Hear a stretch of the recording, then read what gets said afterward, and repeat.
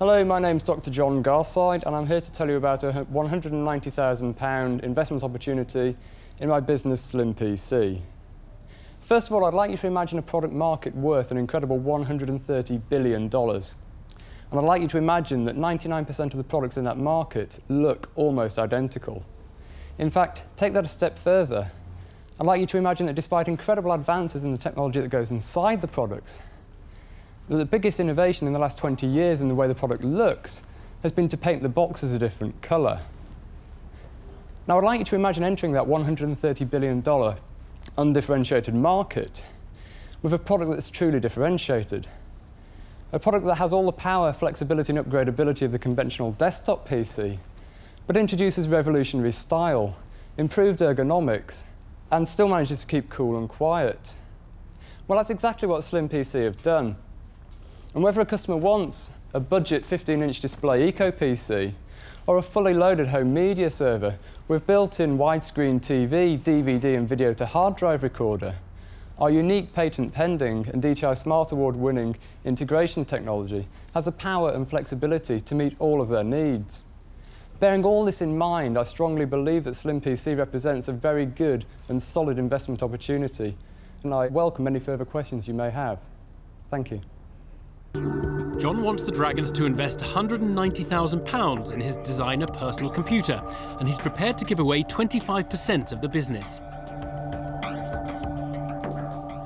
Dr. John, what's your doctor in? Is that GP? It's a PhD in a mixture of electronics, biology and physics. OK.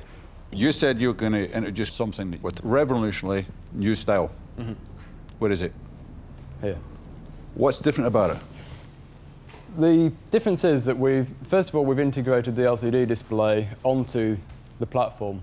However, what we've done with this is actually integrated it in a completely flexible manner. You said revolutionary new style. Well, we've introduced natural materials like hardwood, which in an environment where you're looking at aesthetics, that's revolutionarily different. There's a lot of wiring we put there. Is this going to switch on?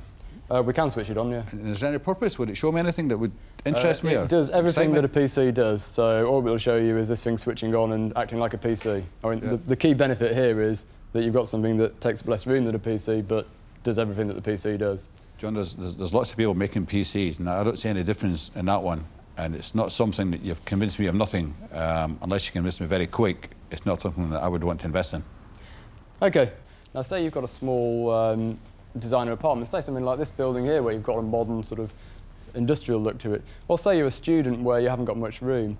If you take one of these things in the home media server version, which has a TV in it, the DVD player in it, really everything that you'd want as an entertainment centre, then that's all you need. Say you're a student going away to university, you've been using your parents' computer at home, John, that's everything you need. I can only say 2 words. I'm out. John's lost Duncan Bannatyne, who just doesn't like his design. Simon Woodruff is also unimpressed. I spent 15 years as a designer, John, so I've got an eye. Yep. That's not a finished thing. Screws are sticking out, all sorts. I don't like it aesthetically. I'm not investing. 2 Dragons down already, and finding £190,000 from the remaining 3 is going to be tough. John now faces a battle to tempt Rachel Elnor to invest. Can I just ask how much it retails at? It will retail, it will depend on the model and what goes inside there. It will retail at between £699 and around £1,000. Right, OK. So it's not remarkably cheap or anything? It represents the mid-range of the spectrum for PC products. Yeah. I can see what you've tried to do. You've sort of taken the digital radio approach and done the sort of retro kind of wood wrap with the brushed aluminium.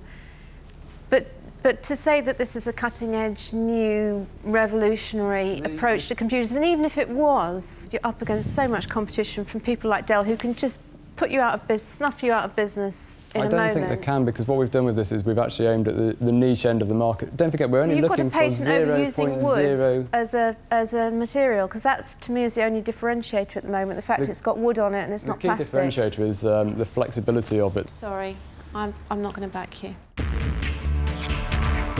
It's not going well for John. His main problem seems to be that none of the Dragons have liked his computer design.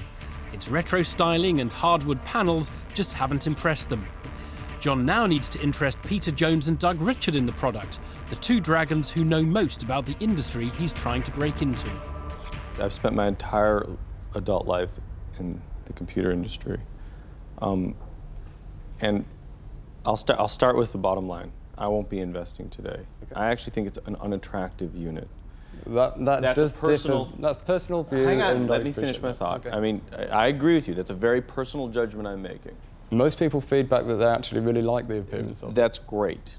The best thing you could do would be to go to a much broader audience so that you can hear the reality of what you're up against, because this is not investable. That is not an innovation. And the only thing I do is wish you the best of luck. John's been battered by the Dragon so far. Duncan Bannatyne, Simon Woodruff, Rachel Elnor and Doug Richard have all given him short shrift. His only chance is Peter Jones, who made a large slice of his business fortune working in the computer industry. You mentioned, obviously, you're a doctor. Yep. I actually think you need one. If you're classing that as a slim PC, I'm flabbergasted, because that is no... I've seen much smaller PCs. I've seen much thinner computers. Let me answer that. I think the whole terminology of a slim PC clearly doesn't match what you've just brought today. Okay. We actually did the original concept model of this being quite a lot smaller than this one is. However, so we actually abandoned the plans to go with that because... You abandoned previous plans to go with that? Mm-hmm. That's not innovation. That is back to drawing board. And the second thing I've got to say is you're entering now a seriously competitive marketplace, probably the most competitive marketplace there is, and there have been many, many, many failures. You have no differentiator whatsoever. That is not a slim PC. I don't think it's ever going to be an investment. I'm not putting my money into something like that, and for all of those reasons, I'm out.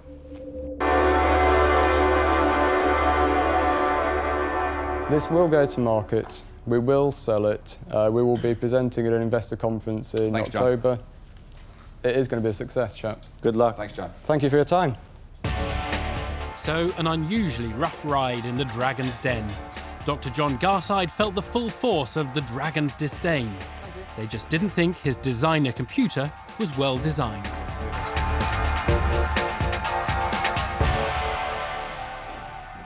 Oh my God. Why did we take so long? It's true, actually. That was a I waste don't know. That was the single least defensible proposition I have ever seen in my adult life. How can he look at that and think that he's got a product?